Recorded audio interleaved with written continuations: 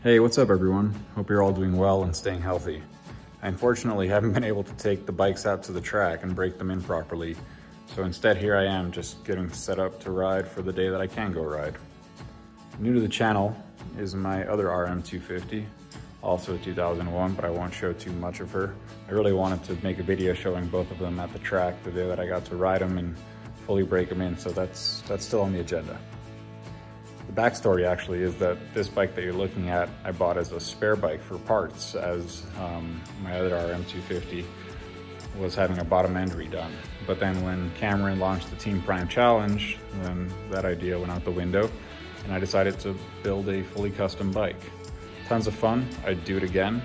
Next time I'd do it on someone else's dime, but it was a hell of an experience. I really enjoyed it and the bike came out freaking awesome. So for today's video, we're gonna jump into talking about filter skins. I've never actually used filter skins in my life, but I never used tear-offs before this year either, and now I won't ride without them. So it's worth giving it a try, I should say. What I'm looking at is the PC Racing filter skins. I think they're about 15 bucks they retail for a 3-pack. You know, I think on Rocky Mountain they're on sale for like 12 bucks. So, you know, we go figure somewhere between $4 and $5 a skin versus the about $10 for the pre-oiled Maxima filters that I currently buy.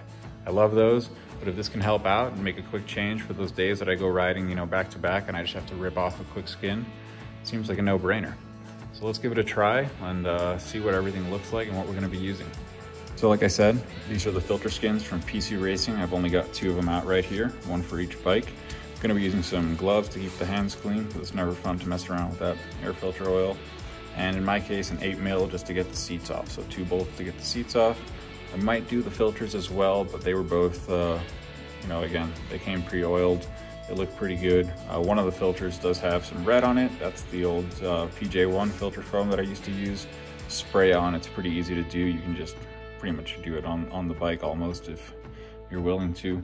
But now I moved over to this FFT by Maxima, and we'll do it in the tub, you know, dripping a little bit at a time over each one of the filter skins, getting them nice and moist as recommended by PC Racing. And then we'll go ahead and slip them on over the filters. So.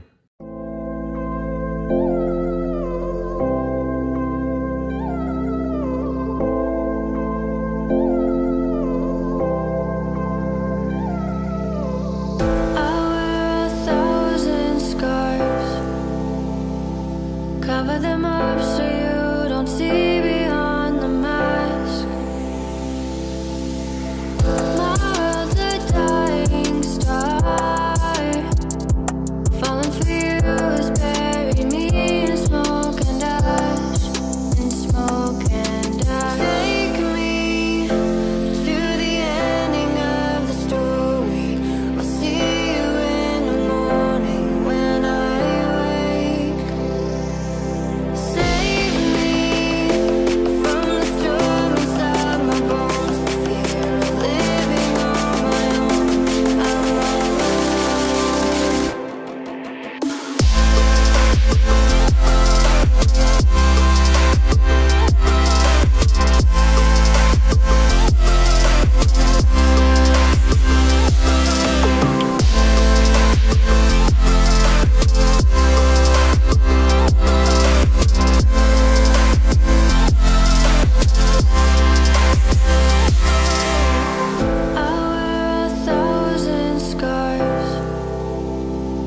Cover them up so you don't see beyond the mask.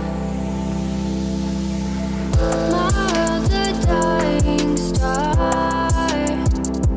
Falling for you has buried me in smoke and ash. In smoke and ash. Take me to the ending of the story.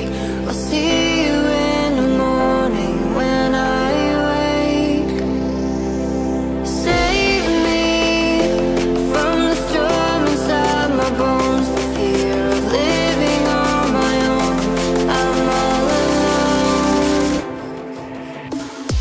about wraps it up, guys. Both filter skins are installed in the bikes. At this point, they just need to go get ridden, get a little dirty, and see how clean they keep the air filters underneath. So I'm really looking forward to hopefully testing these guys out one day. Coronavirus has me on lockdown over here, so we're not leaving the house anytime soon. But as soon as we get to, we'll go ride. Looking forward to it. See you guys next time. Thanks for tuning in.